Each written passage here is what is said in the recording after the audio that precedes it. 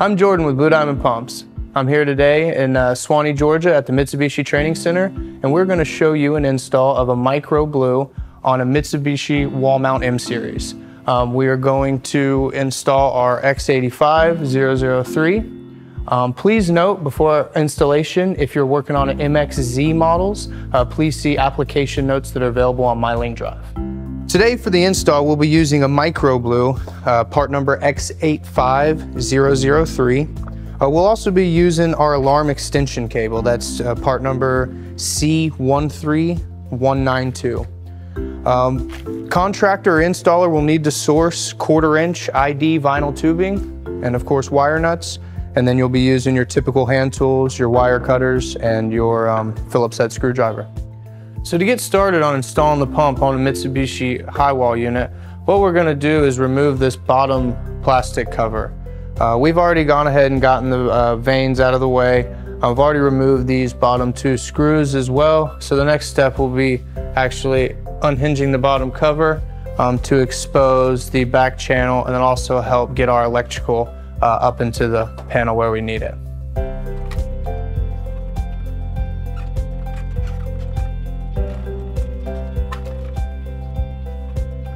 Now that we've got the cover off the unit, you can see that in a real install, to fit the micro blue and reservoir behind the unit, it's going to be an application where you can pipe your copper straight out.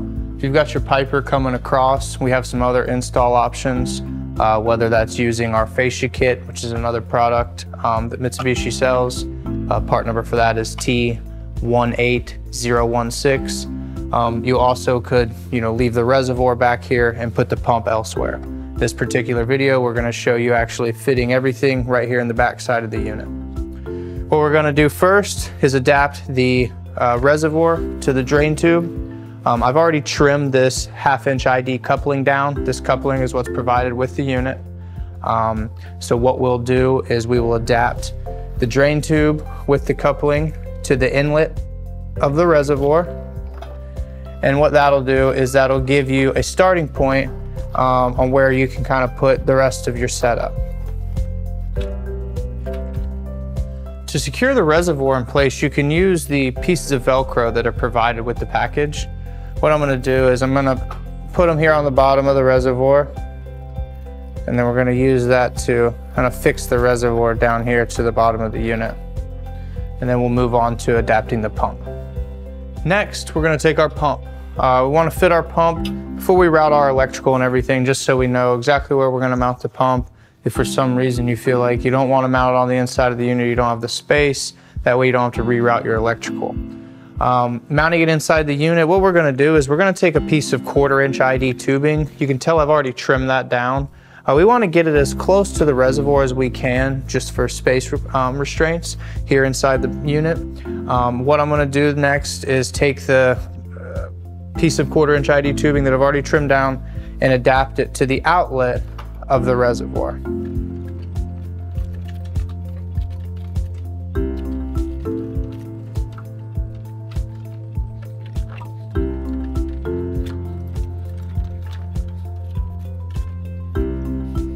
Now that we've got the pump into place, we've got the reservoir fit, we've got our adaptations made from the drain tube into the reservoir and from the reservoir into the pump. Both this coupling here, 1/2 inch ID supplied with the pump, this 1/4 inch tubing is going to be part of what you feel supplied. We've also taken our 1/4 inch tubing off the discharge and we've routed it out, mocking up a real install where you take that to your point of discharge. What we do next, after we've got the pump fit where we want it and plumbed accordingly, we're going to look at running our electrical. What we want to do is use our alarm cable extension, the C13192. We'll connect this. What this is a volt-free relay. It's a normally closed set of contacts, so this black wire is common, yellow is normally closed. And I'll show you what we're going to do with those as we move forward.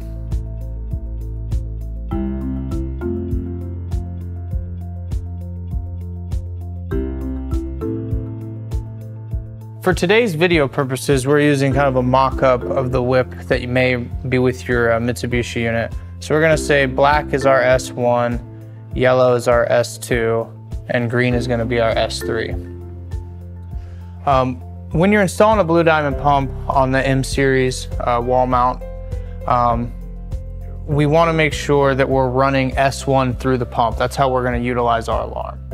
So utilizing the volt-free relay that's equipped with the pump, we're going to run S1 through the pump, out our yellow, which is normally closed. And basically what that's going to do is, in an alarm condition, that's going to open the normally closed set of contacts. It's going to break S1 coming into your air handler, turn the unit off, keep the pump running to prevent the overflow.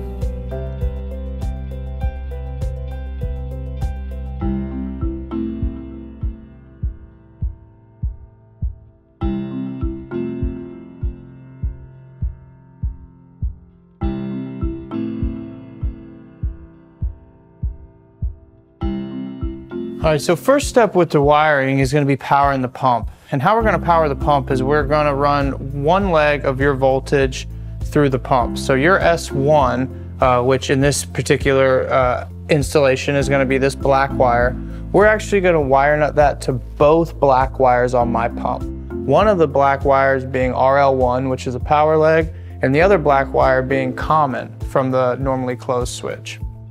So all three of those power wires will be wire nutted together, again, in effort to bring voltage, or one leg of voltage, through the pump.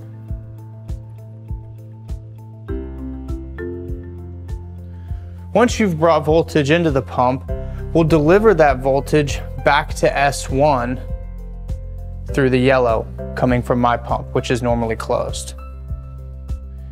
Now yellow, the normally closed contact on my pump, this should be the only wire that's on your S1 terminal at your air handler.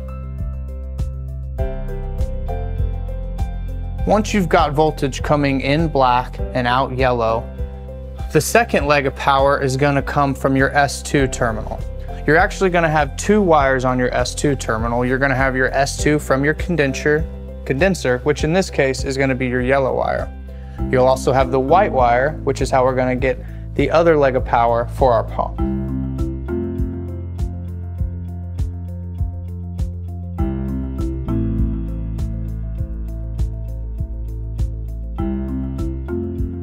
Lastly, once you've got our normally closed on S1, you've got your black wire, your S1, coming into our L1 and our common.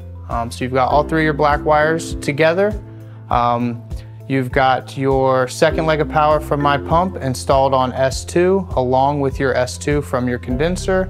And you're not going to do anything with S3. S3 is your communicating wire, and we do not need to break that or do anything with that terminal.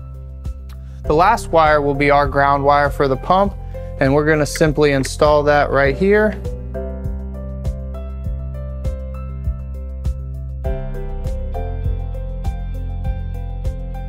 Now that we've got the pump grounded, what we've done is we've run your S1 through my pump.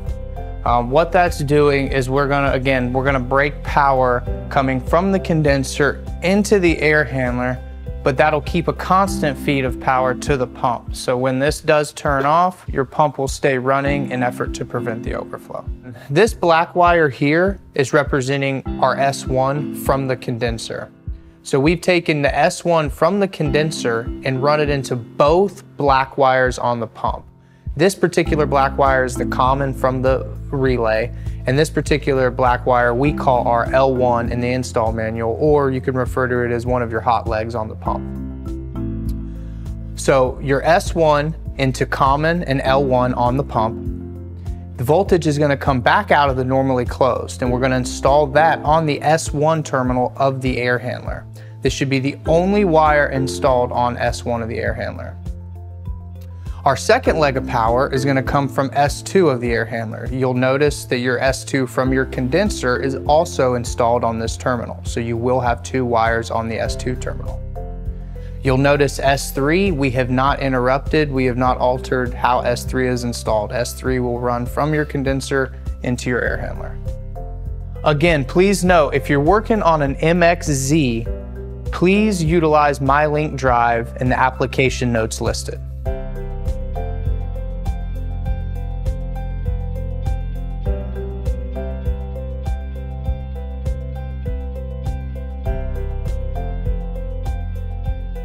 Now that we've gotten the unit button back up, what we want to do is we want to go back to the back side of the unit. We want to plug in the reservoir, and we want to make sure that we have secured all of our hose connections.